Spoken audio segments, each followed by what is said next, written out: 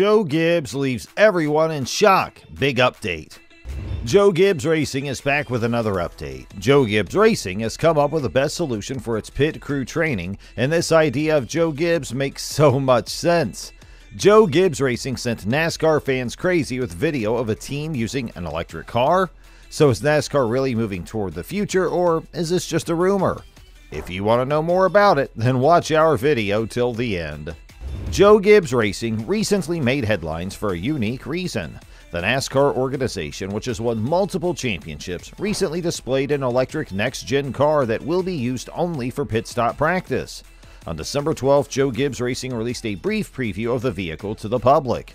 A two-toned black and red Toyota Camry TRD came to a stop in the area that serves as the crew's training ground for the pit stops. The screeching of the tires was the only sound that could be heard. The video also provided a demonstration of the stock car's battery pack before continuing to show glimpses of the vehicle coming to a stop. The unveiling of the all-electric vehicle attracted a lot of responses, as was to be expected. On Twitter, users who oppose the development of electric vehicles voiced their anger in a number of highly harsh remarks. In addition, there were a lot of encouraging remarks from people who are hoping that this will be the way the sport develops in the years to come. Joe Gibbs Racing has introduced the first electric NASCAR vehicle, but this isn't the only reason the team is entering a new era in its storied past. In other words, Kyle Busch's career is over. Since Mars's decision to permanently withdraw from racing, both the Candyman and the Mars sponsorship have gone, and the only talk that is going on is of the young Ty Gibbs, who soon will be rising in the 2023 season. Does this mean that there is a possibility of electrification in NASCAR? NASCAR will not be replacing any of the season's major components in the 2023 season, but there is still a chance that at some point in the future, some kind of electrification will be introduced to the sport. There has been substantial discussion over the numerous potential futures for NASCAR. There were discussions about the possibility of hybrid or fully electric vehicles competing in a national series, as well as an electric exhibition series making its debut before the Busch Light Clash. Although nothing has taken place as of yet, NASCAR Chief Operating Officer Steve O'Donnell has mentioned that there are activities taking place behind the scenes. In November, O'Donnell stated to members of the media that he thinks they're adopting a pretty comprehensive approach across all of their programs. Electrification is only one aspect of the problem. They are continuing to move forward with their existing original equipment manufacturers to look at putting together a car. What does it look like? How much entertainment value does it have? And how much traceability does it have? These are the plans currently being implemented.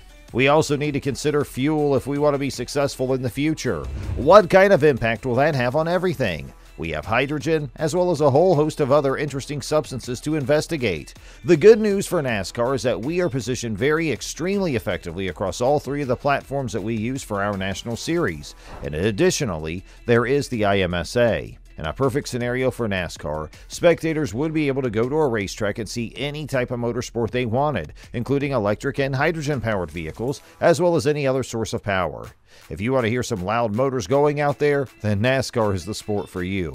O'Donnell went on to say that the most important thing is to put on interesting races for the spectators. In addition to this, he stated that additional news would be forthcoming, most likely in the year 2023, as NASCAR works toward its goals for 2024. For the time being, the governing body will concentrate its efforts on other significant aspects. The most important of these is the enhancement of the next-gen vehicle's safety features in order to reduce the likelihood that other drivers may have to sit out numerous races due to a concussion. The other primary goal is to improve the competition at both short tracks and road courses.